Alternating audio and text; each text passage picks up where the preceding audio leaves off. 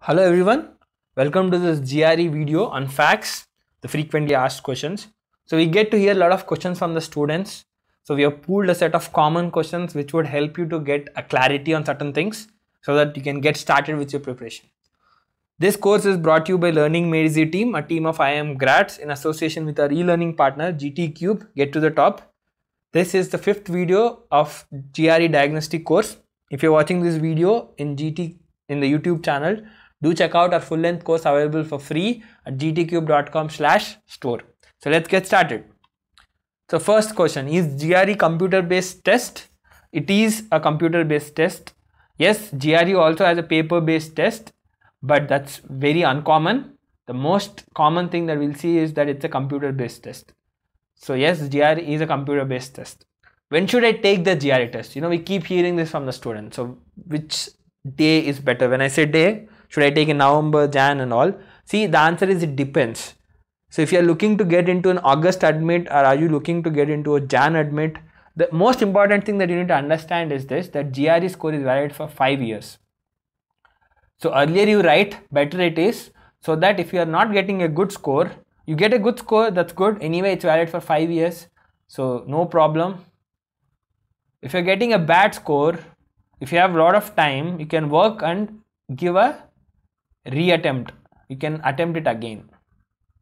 Right? So there's a lot of merit in giving it as early as possible. And if you ask me if you're a university admission process would have multiple rounds. When I said multiple rounds, they would open applications for 2 to 3 times. So first round, second round, third round. The earlier you apply, the better it is. Say in round 1 you have applied and the university has not selected you, they'll give certain number of students the admission letter. The rest of the seats will not be filled yet. You are still in the wait list. When they get a new set of applicants in round 2, they look at the new applications and compare with the existing waitlisted applications. So whomever they find better, they'll fill another set of seats, and finally if they have round 3, they'll do again new set of applications will come, and then they will compare it with the waitlisting applications. So the earlier you apply, the better it is, because you will be in the contention till the end. The later you apply, it might be difficult for you to get into depending on the rest of the applications. So the better it is to apply as early as possible. So most of the schools for August admissions would have their application deadline as November, December. So it's good to take earlier and at least have a couple of months of buffer time. So if you have taken an exam, let's say in July, if your score has not come out well, you can take again in August or something. So earlier you take, the better it is. How long is GRE score valid? So as I said, it's valid for 5 years. So you can take the exam, or you can apply after 2 years or 3 years as well. Can I take the GRE test more than once? The answer is yes. The rule is you cannot take, let's say I've taken GRE exam today, I cannot take the exam for the next 21 days. I can take after that. So I have to wait for 21 days after giving one attempt, and then I can give the second attempt. And in a year, I can only give 5 times. I can give again the next year 5 times. So every year I can give 5 times, but I cannot give more than 5 times in a year. On the whole, I can keep giving it forever throughout my life, and I can, write the exam as many times as I want. So they will not stop you as long as I pay them their money. They are happy to take the money, right? So can I select the score I want to send to a school? Yes. If I have given GRE exam 2 times and I got, let's say, score of 295 and 315, I can indeed select the score that I want to send to that school. You have that opportunity, and the school will not know the earlier score. So you don't need to worry if I scored very poor in my first attempt. Would that be revealed to the school? No. They will only send the score that you want them to send to the school, or the code. Every school has a code, so according to that you can send, and so they will not know your earlier score. The university or the school will only know what you want to show them in the GRE score. So how important is GRE score?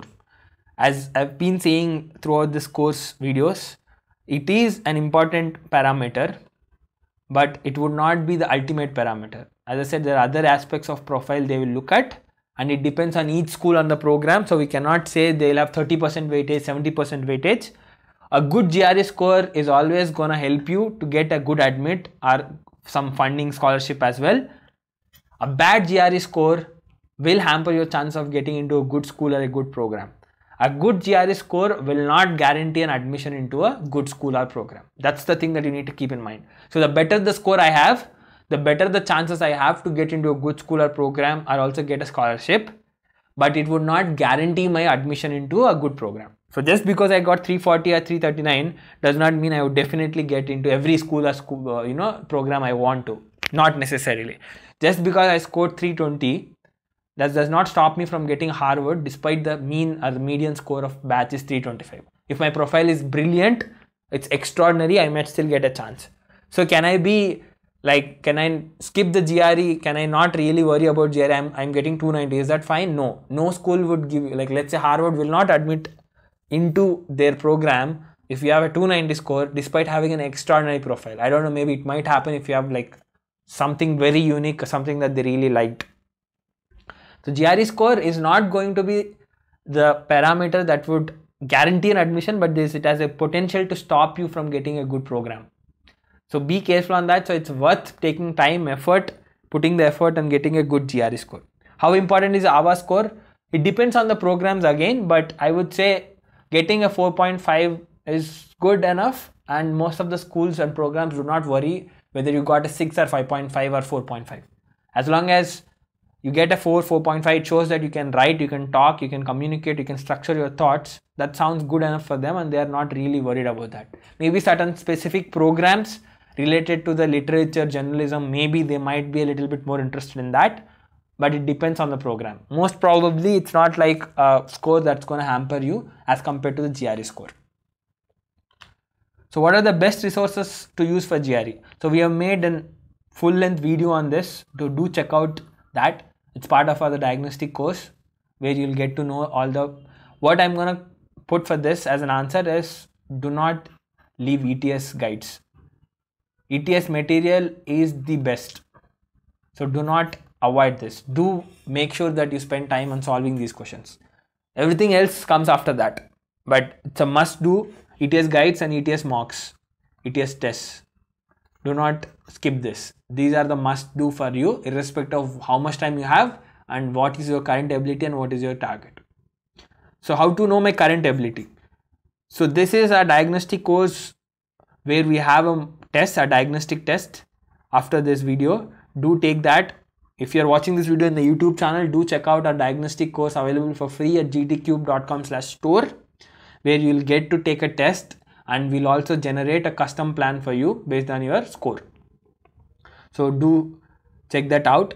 You can also look at other free mocks available like Manhattan Prep. ETS itself has two free mocks. You can try one of them to get an estimator of your current ability. We'll recommend you to use this if you want to go for an external prep company. How many hours should I prepare to reach my goal from my current state? It again depends. So current state and what's your target goal? These two are going to matter. So basic rule of thumb says to get a score up by 5 points for 340, you might have to spend 50 to 70 hours. That's an average estimator. Some might take less than that, some might take more than that. So if you are at 280, coming to 300 is 20 points up. So I might have to spend close to 200 to 300 hours. If you are already at 320, coming to 330 is going to take you more time. It's not that easy. You might have to spend 300 plus. As you get closer to it, the scope for improvement will be less, and will take you a lot more effort and time to improve. Right? If you are 260, that's at 0 level, it's much easier to come to 280 than coming to 300, 300 to 320 and 320 to 340. So it all depends on where you are and what's your target score. But basic rule of thumb is this. I would say if you have time, around 400 to 500 hours would help you to build your skills, get practice, get a good practice of the GRE level questions, advanced level questions, and also take around 10 mocks, analyze them, and that's a full length practice that you can do. 400 to 500 hours is like the best amount of time you can put and optimize your performance to the maximum level. If you're already at a good level, you might not have to spend 400 500 hours. This is for someone who is at a 0 level.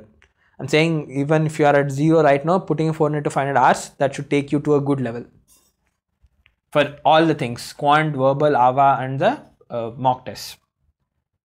So again, as I said, this is a diagnostic course, so do take the diagnostic test in our partner's website, and I'll also get a custom preparation plan with good details available, and that would help you to plan your preparation strategy and work on it and improve your score. So what is a good score in GRE? Again, this is discussed in our earlier video on GRE scoring system in this course, GRE diagnostic course. So do check that out if you want details on how the scoring system works and what is a good score. So if you look at this, it all depends on the program you're applying and the schools that you're looking at. 305 to 310 is a minimum good score according to me. 320 is a really good score. If you go by percentiles, you would be at the middle of the group if you are around at 300. So 300 to 310 would put you around 50 to 70 percentile level. So this is a minimum target I would ask for every student, 305 to 310. And if you're a good student, I would strongly recommend you to go for 320 plus. If my target is 150 in quant, would I need to get 20 correct out of 40 questions? Not necessarily. Please look at this video if you have not watched the GRE scoring system to get an understanding. It's not that 40 questions turn out to be 1 point each and I'm going to get 40 points. If I get 20 correct, that would not translate to 130 plus 20, 150. GRE is an adaptive exam and the scoring system is slightly different and complicated. So please look at this video where we have given good set of tips for you to work on and target your score so that you can get a good score in the exam. I'm not good at the quantitative reasoning or the verbal or maybe both. Can I get my target score? Absolutely. Doesn't matter even if you're aiming at 340, this is not something that is impossible for everyone. It is possible, it's just that how many hours of effort it takes is a different story. I might have to put 10,000 hours to come to 340 level. Someone might be able to come to 340 level within 100 hours. It's because of what they have been doing till now in their life.